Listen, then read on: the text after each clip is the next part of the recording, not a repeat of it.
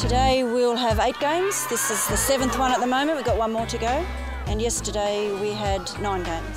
We have quite a large number of Indigenous players, and there's pretty much scattered through most clubs that play in our competition. I'm the executive officer of our league. We look, as I said, look after from the under 6s through to the seniors. We have a staff of 3. We look after everything to do with the local competitions, from Woe to Go, and our rep program in our seniors as well. 1, 2, 3, Dragons! Valley Dragons have had probably the most teams in the grand finals.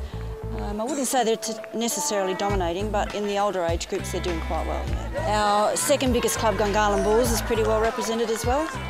And there seems to have been a large number of south side of Canberra teams playing today as well.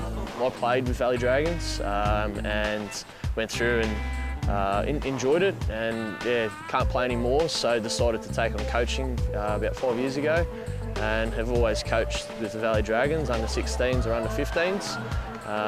And yeah, just decided to give them a call one day and volunteer, and went from there, and yeah, it's been very enjoyable. It was very rewarding. They started out as South Woden and just progressed into moving into the Valley. Biggest club in Canberra. Yeah, basically a club for young kids and also for up to under 16s. So you know, some kids I think started at 5 years old. So you know, but yeah, very good club, great community to be involved in. Well, I'm playing 5/8 for the team at the moment, under 16 Div 1. Yeah, it's been a challenge this year, definitely.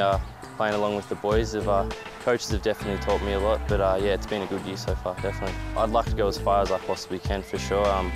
Hopefully play for a first grade club one day. Just the team spirit, I love getting dirty in there, bloody, just love playing footy, mate, that's all. We've got the grand finals for our international age groups, from under 13s through to under 16s. Yesterday we had our mod age groups played, under 10s to under 12s. And this is about the 5th time we've played our grand finals at the Canberra Stadium, which all the kids love to do, and it's a very successful day. You know, end of season, it's pretty important. They look forward to this type of stuff, get to play at the Canberra Stadium and get changed where the NRL players do, and you know, it's a big event for them. You know, I think the kids just enjoy it so much that, like I said, it's something they really look forward to. Well, Canberra Region Junior Rugby League is responsible for all of the local rugby league, from under 6s through to the seniors, and we organise the day. The ACT government have been very generous in allowing us to use the stadium.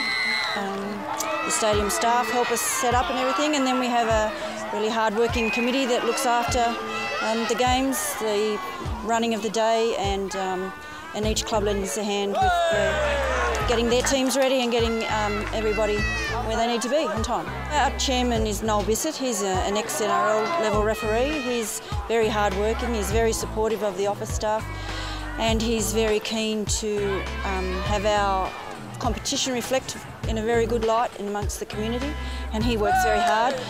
And apart from him, there's too many committee members to mention, but we have a very strong subcommittee in the junior competition with representatives from almost all of the junior clubs, and they work very hard to ensure that any problems are handled quickly, and they're the ones who have done most of the work for today and yesterday.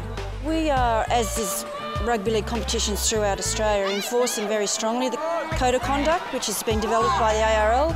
It's gone a long way to ensuring that people are aware of the type of behaviour that's expected from them, for spectators, coaches and players, and it has assisted us to get the message out that the type of behaviour that's not acceptable and won't be tolerated at the games, and it's been very successful, and I think the number of problems that we're having in those areas, behaviour problems, has decreased dramatically over the last couple of years. Leadership players, Darren Lockyer, Alan Tongue, players like that, I think they set a good example to not just me but the NRL and other like players as well that play alongside them. They just show good leadership skills that I'd like to live up to one day, definitely. Dragons! Play for the Dragons!